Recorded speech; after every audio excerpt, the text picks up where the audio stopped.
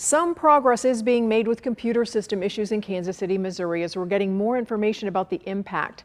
KMBC9's Andy Alcock is joining us live outside the Kansas City Water Company, where customers are now paying their bills in person. So how's that going, Andy?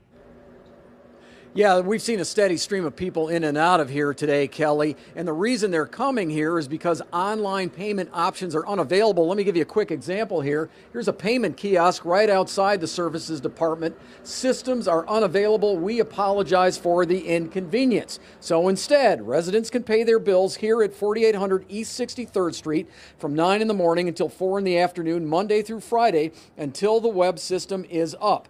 Also of note, effective this past Monday, May 6th, late payment penalties will not be assessed for customers who haven't been able to pay their bills through the online customer portal or pay by phone service by their due date.